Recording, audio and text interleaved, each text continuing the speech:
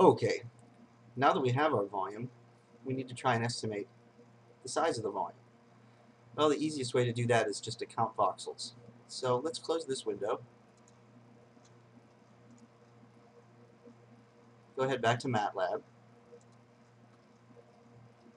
And we should have an object here.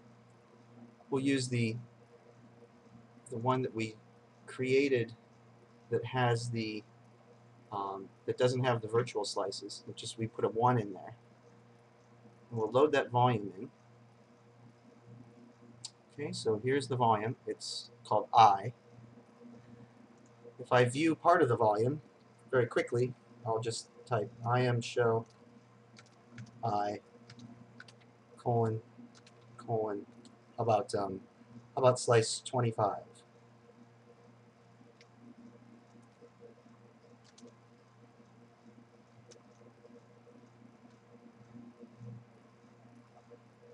Oh, I made a mistake. This is actually the volume. This is the volume that we did use the virtual slices on. Sorry about that. Because it has 53 slices, so that means there's 2 slices for every image. But that's okay. No problem. So here's what we do. Let's view part of that volume. Aha! This is what it looks like. It is a grayscale, well, it's an indexed image, and you can see that the values range from 0 to 1, so we have to threshold it. So let's go ahead and threshold this volume. That's simple. Ti equals I greater than 0.5. Okay, now we have a thresholded logical volume. If I show that Ti, aha, look what we get. So now we have all zeros and all ones. So all we have to do now is just count the number of voxels.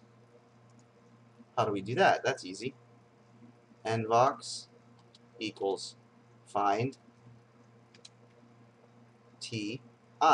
This will simply make a list of all of the voxels that have a 1. And if we look at the length of it, there are 22,883 voxels. So now, let's compute the volume.